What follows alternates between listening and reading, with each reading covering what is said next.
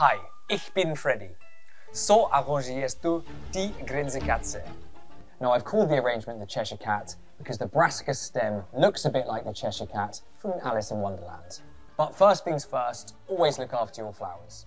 Snip an inch off the end of all your stems using clean, sharp floral scissors or secateurs. Fill your vase a third full with lovely clean water. Pop in your flower food and give it a nice stir.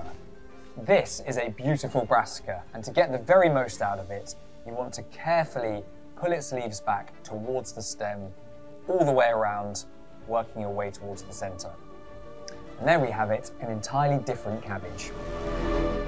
And now to arrange, and I'm going to start with my 3 whopping brassica arranged evenly around the edge of the vase.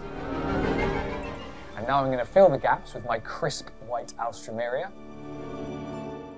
And here I've created my very structural stem grid, allowing my taller flowers to stand upright a little more centrally. So now I can do exactly that with my roses, sitting just behind the alstroemeria and the brassica. And now I'm going to add my 3 stems of deliciously fragrant Eucalyptus cinerea to the centre of the arrangement.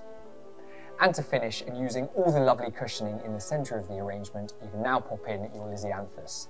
Do make sure to whip off any lower lateral stems and keep them aside for bud vases.